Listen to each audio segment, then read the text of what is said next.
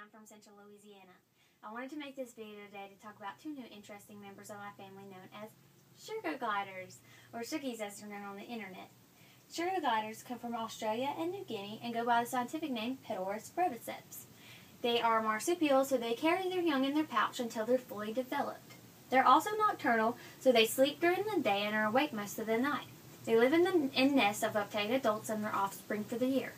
The purpose of this video is to talk about habitat and cages and show you the right from wrong to keep your new babies happy.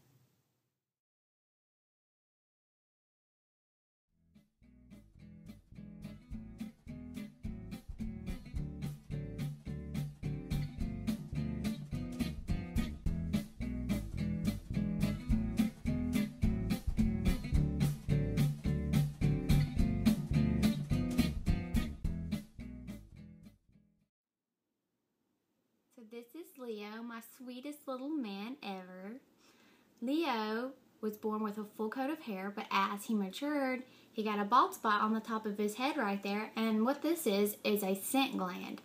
And this is just produces pheromones to either attract a mate or to mark their territory. Leo is a good example of what happens to sugar gliders when they're fed a bad diet.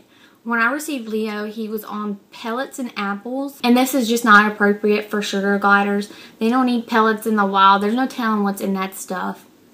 Look forward to a video later on about diets and how to make an appropriate diet for your sugar gliders. And now I'll introduce you to Piper.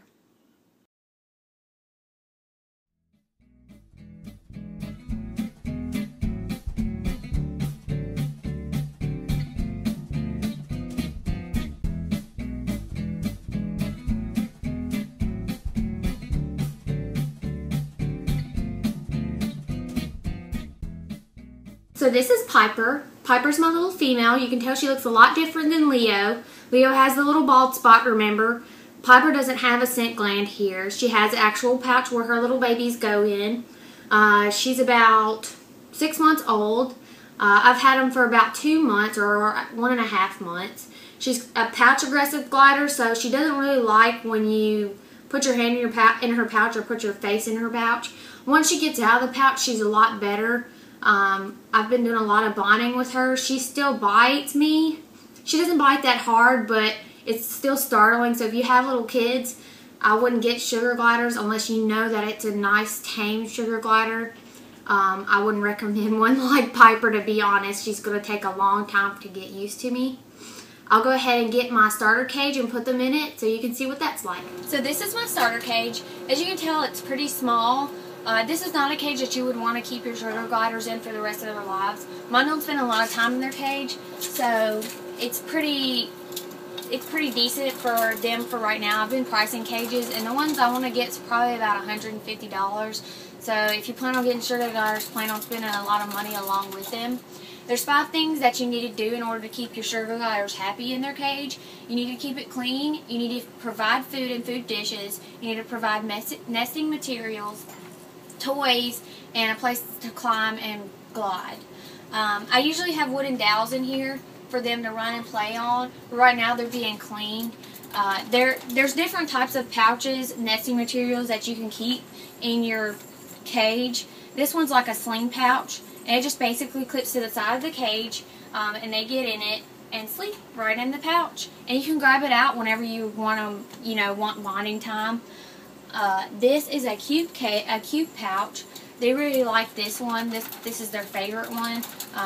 And I just wash them regularly, but you don't want to wash them too much because they'll just go around scent marking.